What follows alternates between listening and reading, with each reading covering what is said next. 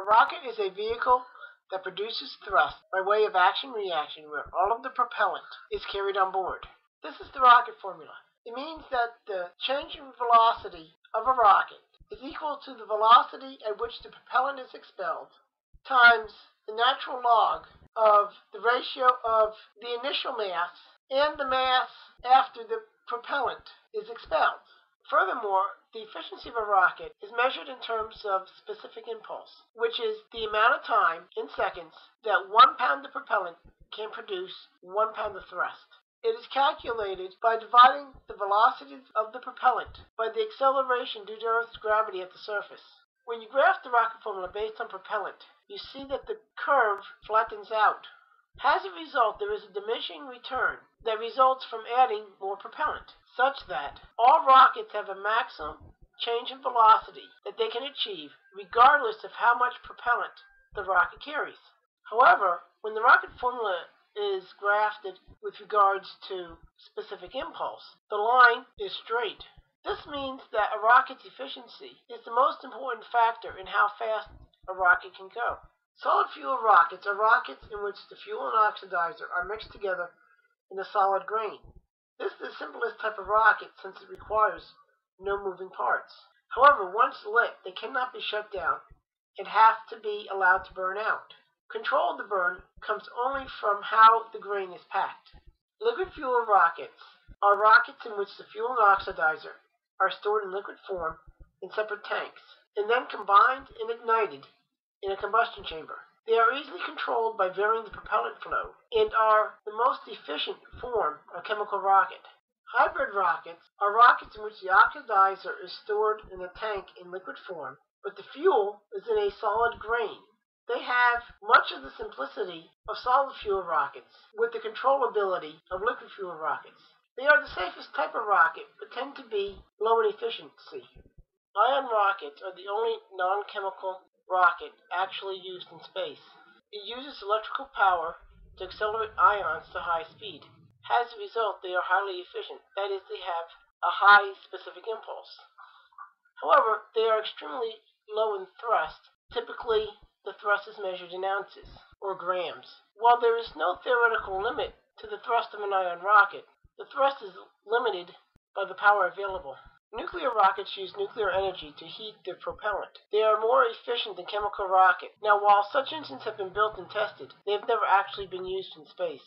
Staging increases the total delta V of a rocket by boosting the upper stage or stages to a higher starting velocity. Types of staging include no staging at all, which is a single-stage rocket. Stack stages have one or more upper stages on top of a booster stage, small boosters strapped onto a larger core stage, strap-on boosters of equal size to the core stage. These usually use a cross-feed of propellant between the boosters and the core, and a side mount, which has the advantage of being able to have upper stage engines running at launch. However, it is a more dangerous position than having an upper stage on top of the booster. Space Shuttle spent 30 years as the U.S. manned spacecraft, 1981 to 2011. It is still flying as of the making of this video. It has put more people into space than any other spacecraft. The Space Shuttle uses a side mount rocket design with smaller strap-on boosters. Saturn V is the U.S. rocket that took men to the moon. It had a near-perfect flight record in that all of its launches succeeded. These were 10 manned and 3 unmanned launches. The main problem with it was expense. The Saturn V was a 3-staged stacked rocket. The Vostok was the first rocket to put a man into space. Vostok used small strapped-on boosters on a core with a stacked upper stage. It was essentially the same rocket that launched Sputnik, but with an upper stage.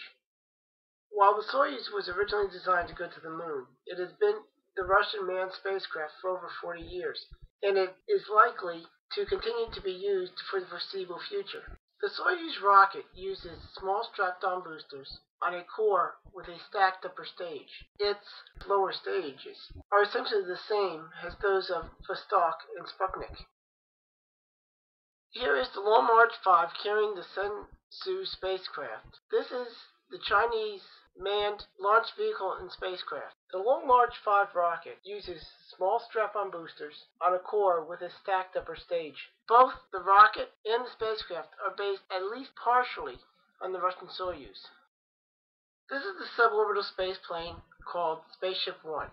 It was the first private suborbital manned spacecraft. It made 3 suborbital space flights in 2004, winning the X Prize. And it has served as a prototype for the passenger-carrying Spaceship Two. Spaceship One is air-launched, and it uses a hybrid rocket. This is the Falcon 9 rocket, just seconds from launching the first functional Dragon spacecraft into Earth orbit. The Dragon is the first private orbital spacecraft. Both the Falcon 9 and Dragon spacecraft are built and operated by SpaceX. They're being developed under NASA's COTS program. The Dragon is the first spacecraft launched into Earth orbit and recovered by a private company, and it will likely be the next U.S. spacecraft to carry a crew into orbit. It is capable of carrying up to 7 people. The Falcon 9 rocket uses a single booster with a stacked upper stage. In conclusion, rockets carry all of their propellant on board. As a result, they work great in a vacuum, and because they do, they make spaceflight possible.